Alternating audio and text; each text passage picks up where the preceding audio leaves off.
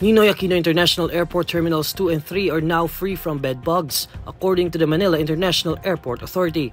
The pronouncement is in relation to social media posts where passengers complained of getting bed bug bites in the terminal's rattan and gang chairs.